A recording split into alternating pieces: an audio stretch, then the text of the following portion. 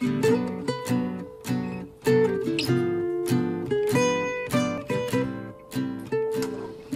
it's been mostly a series of detail projects here in the shop over the last little bit of time.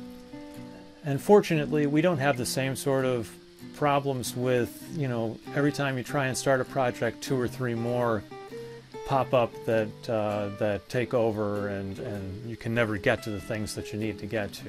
So it's been nice to be able to at least get in and start trying to finish up some of the detailing things. The biggest one has probably been the couch.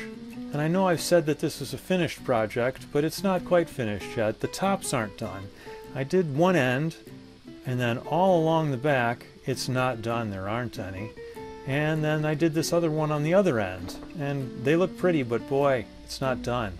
So I cut a whole bunch of strips, and I was really careful to keep them in the same orientation and use the same type of plywood, because I wanted to line them all up so that it would look like just one continuous piece that went all along the back.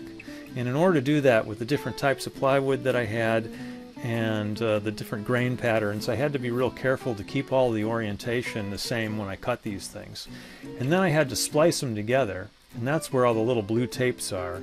They're splices. And then I went back and I cleaned up all those splice joints so that eventually these things would match up. And you would sort of hopefully give the illusion that it's just one solid piece that goes all along the back. So then I tried to line these up so that the butt joints wouldn't all fall in the same place. They would be kind of staggered, like a staggered brick pattern. And then I cut them out so I had 4 of these panels. These are for the back.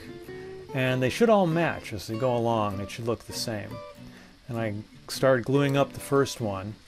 There's a total of 7 of them, so this is the first of 7, and I tell you, no matter how many times I glue these things together, there's always a couple of tricks that I missed from before of how to try and get them nice and flat and straight. But this one turned out pretty good, and when I took the clamps off, yeah, it was nice and flat, and it seemed to do the trick, and it was ready to go on. So those are coming along really well, and at this point I think I've got 3 of them glued up. I'm peeking, I'm looking over here. I've got 3 of them glued up, and a 4th one is started, and that leaves me 3 more that I have to do from sticks on to completed boards. The next video will probably be me trying to fit those things along the backs and the sides, so there's a nice seamless run all along there. So that's how that's going. And over here I've got this little city diorama that sits on top of the Christmas layout. And the Christmas layout, I think I talked about that last time, is going to go down in the house. But the city layout won't be on there. City diorama won't be on that layout. It's just for fun down here.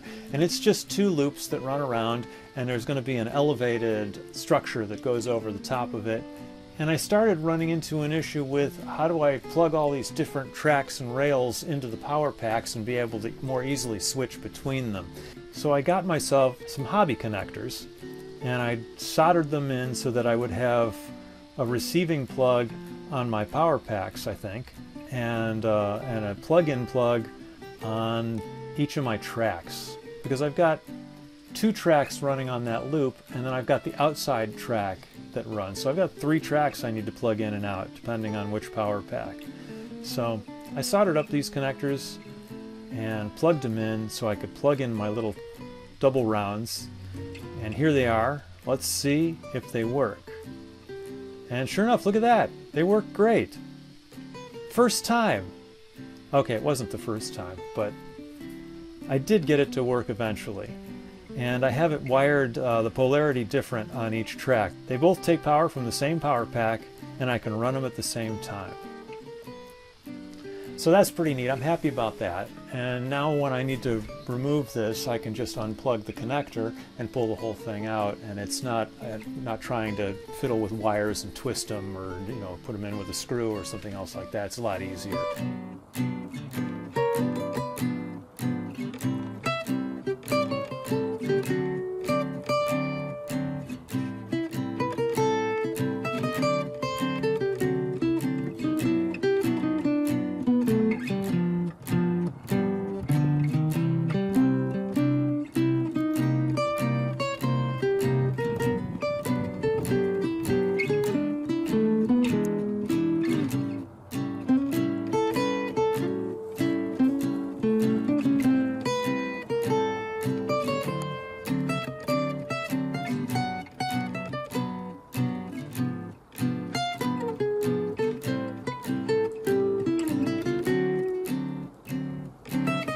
Unfinished projects. So I'm back here with the guitars. Today's unfinished project, would you look at this gorgeous beauty? A Danelectro Coral Firefly. This unfinished project started with just the body, and this is a 1960s, maybe a late 50s, Danelectro Coral Firefly body. Original new old stock. It had never been built into a guitar. I added this neck. This neck was made in the 90s when they reissued a lot of Danelectro guitars, and I was gifted it by my lovely wife, along with all the other parts needed to assemble the Coral Firefly. I think the body may have been gifted as well from my lovely wife. I've put it all together, assembled it from parts available from the 60s and from the 90s. It looks pretty finished, and sure enough you can play it, but there's a couple of problems with it that make it inherently difficult to kind of deal with. And they are that the neck is not set properly. It's actually kind of tilted a little bit too much this way. So I have to go in and figure out how to put shims in there to bring it back down this way a little bit. The other problem is that these frets all along the bottom here, they're all a little bit sharp.